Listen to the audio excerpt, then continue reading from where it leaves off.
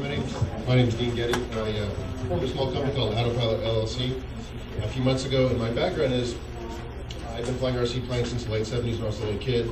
My uncle got me into it. But when the prop chip came out in 2006, and I realized all the things that could be done with that. Like, for example, data logging to a memory card, and then the data mining I can do with that. I developed this autopilot called the AttoPilot, and it's really a heavily data-based development where I can do lots of flights and record a lot of data, do post-analysis, model data, try to implement new things. And because of the prop chips, multi-threading capability, it's really allowed the development to go very fast. This is a comparison of what's out there right now for commercial autopilots. A few of them, the small ones, you have, for example, the Kestrel. Generally, these all cost $3,000, $6,000, $8,000, $10,000. And I think I've realized now the reason is because development is so tough. It takes a lot of engineers, a lot of work to do this in single processors. I think that's a lot of the reason why I've had so much success as a single person.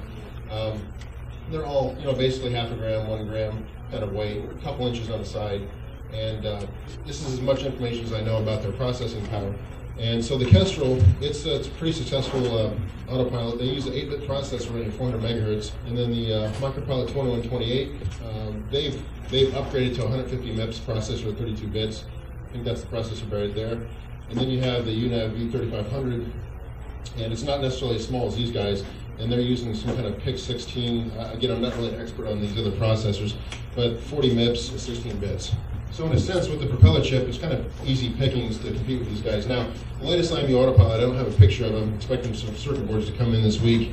But what we've got with AttoPilot is the board weight, minus GPS, 12 grams, 2 by 1.2, so I'm actually smaller than the other guys. And we all know the propeller's 160 MIPS, 8 cores, 32 bits. And I'll just point to a couple things I'm doing that the other guys don't or can't do.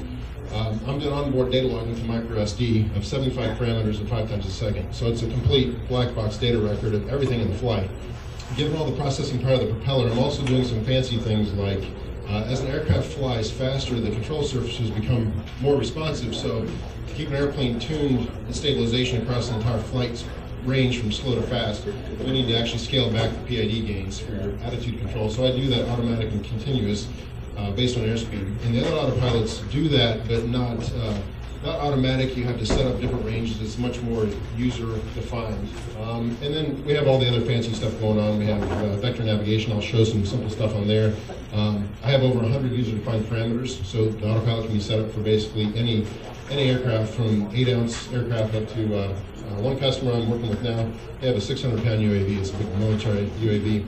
So here's an example of what I can do with vector navigation.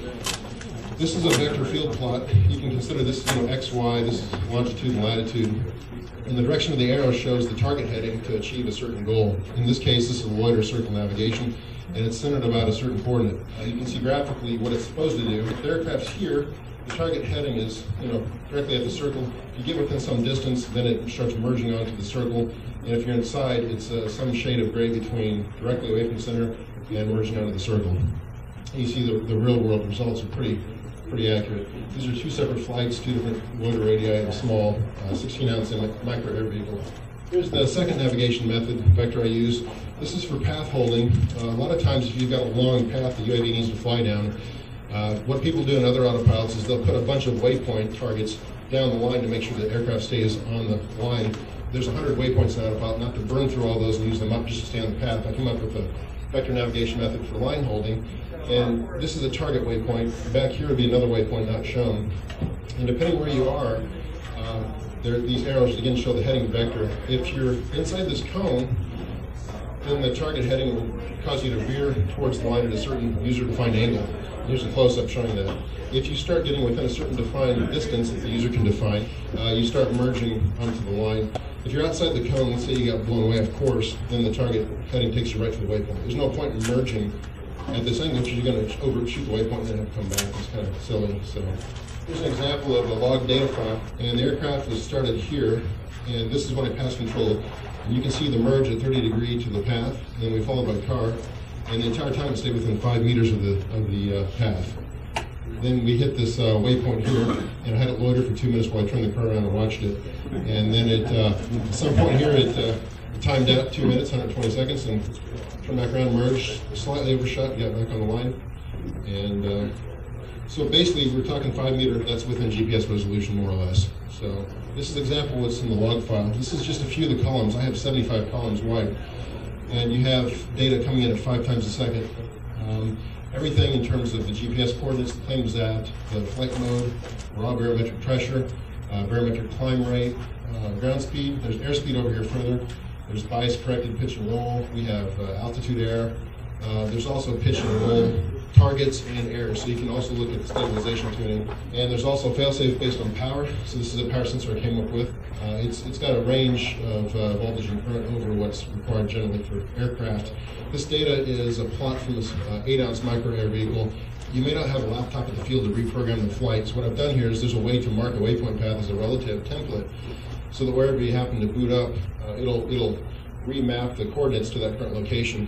And it also handles longitude compression and decompression. So if you had a waypoint path drawn for the equator and you fly it in northern Canada, it'll look the same way. The AttoPilot is able to do different ways of triggering photos. One way is to do time-based trigger intervals. As you're flying, you can trigger a photo every 10 seconds. It could be something you set up in the flight plan. But realistically, with real-world wind and this and that, if you do time-based, you're going to have different photo spacing going one way versus another. So you can set up to do triggered photos every distance interval on the ground. So here, this is done with photos triggered every 200 meters ground distance. Therefore, you get a pretty even spacing. Now, I've got another method where you can set it up so that the aircraft will actually shut the motor off a couple seconds. You can define how long, but shut the motor off before the photo's taken. So even a well-balanced propeller, you can still get vibration. So this way, the aircraft will shut the motor off. It'll do a flat glide. It holds level pitch. And optionally, you can also hold roll level. Oftentimes, though, if you do that, the aircraft will get blown off course. In this case, I just had the motor shut off. It does a flat glide, holds the pitch level, takes a photo after the motor spins down. And it's very clear. 7 megapixel. If you zoom in, you can see all kinds of detail. And an example you can do with log data. With 75 parameters, you can kind of dream up. I wonder, if this depends on that parameter. Do various plots of, say, here's barometric pressure versus GPS altitude. I want to see what the linear relationship is. And here is ground heading versus airspeed. And you can see that ground speed. This airspeed is constant at what is that, 60 kilometers an hour roughly. As you're going, against the wind, your ground speed is slower, faster. Let me give you an example here of some of the high wind I fly in sometimes. This is in Ocotillo, California. You can hear the noise. It's so windy, we were able to land this flying wing coming straight down.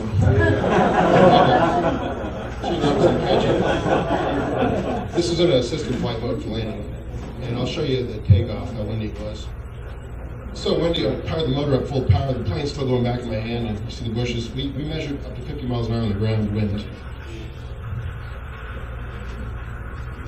Plane just goes straight up. And then we pass over to autonomous and have it fly a 1 kilometer square grid. Once you get locked and you set the motor autonomous, throw it will hold the wings level and take off till it gets to predefined altitude.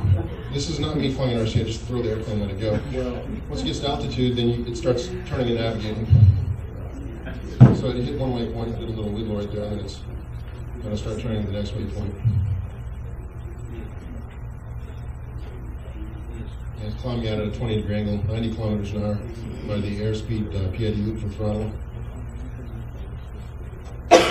Now, if you watch this over and over, you can see the takeoff. Because I'm scheduling the gains of pitch and roll control based on airspeed, when the plane's first taking off, the airspeed's low, so it's using a lot of throw on the control surfaces. You can see the elevon just going large amounts, and then as it's going faster, you see less. There's another one that's a little clearer in the video.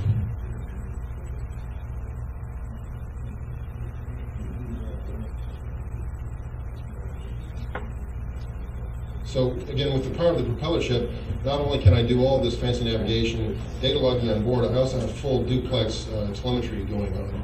And that allows the person to retask waypoint path as you're flying. You can also even change the PID gains for the attitude control in flight. So you can tune the plane during flight. You can actuate the triggers.